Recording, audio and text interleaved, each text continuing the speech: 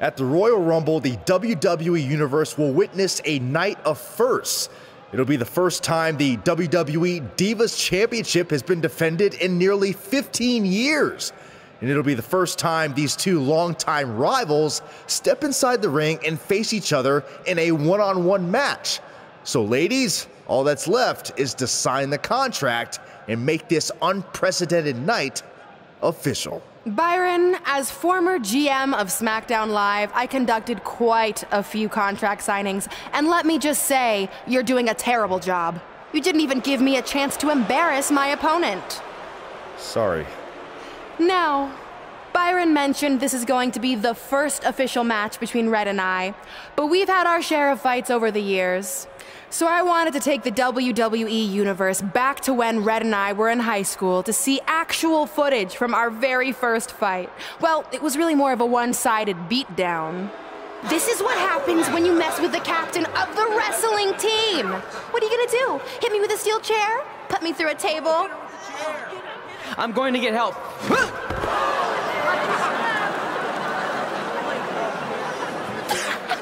Everyone already knows Hothead Red, but let me introduce you to her best friend, Trey. Get it? Because he busted his butt on a lunch tray.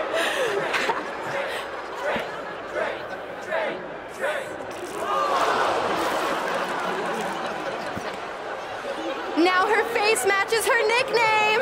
Hothead Red. Hothead Red. Hothead Red. Hothead Red. Hothead Red.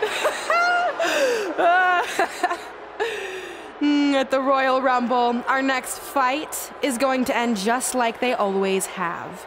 You, on the ground, screaming in pain, tapping out to the biggest crossover star in WWE history, the American hero, Brooklyn Von Braun!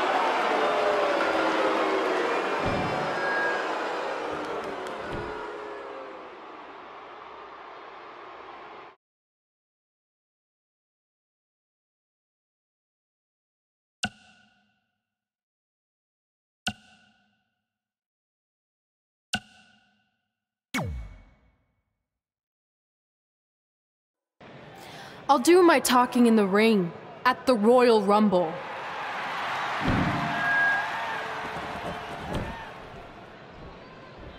Wait, before you leave, I have a gift for you. To commemorate our big match and also honor our very first fight. Come on, it's rude to turn down a gift. Of course, Hothead Red loses her temper. She was provoked.